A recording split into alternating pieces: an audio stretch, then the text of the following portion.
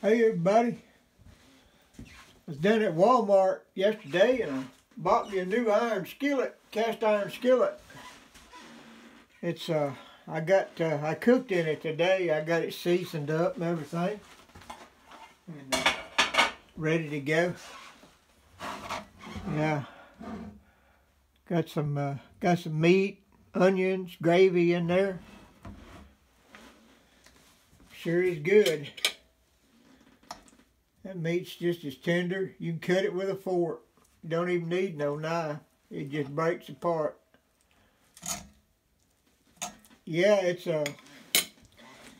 made in the USA. It's made in Tennessee. Actually, it says made in Tennessee since 1896. Man, that's good enough for me.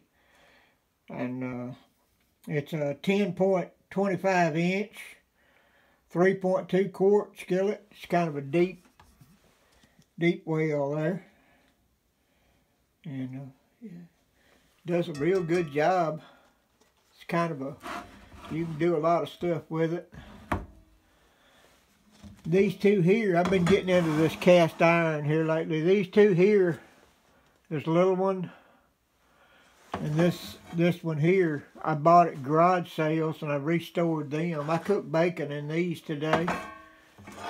I got them seasoned and ready to go now. Took a while to get all the rust and everything off of them, but